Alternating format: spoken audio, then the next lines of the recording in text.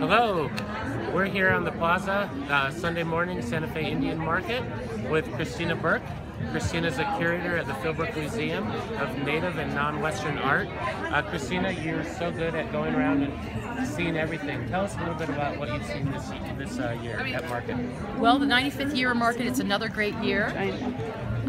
For everything across the board: jewelry, paintings, basketry, pottery, and fashion. That is one of the latest, greatest things here at Santa Fe Indian Market. And how many years have you been coming? I think this is my 20th year.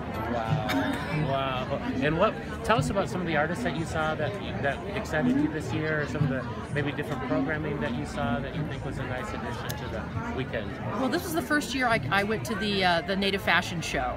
This is the third year, but the first time that I went. That was really exciting. And then to follow up with some of the artists at their booths to see what else they have. So Shosho Esquiro, for instance, but also jewelers like Carrie Atumbi, who's got work in the traveling exhibition, Native Fashion Now.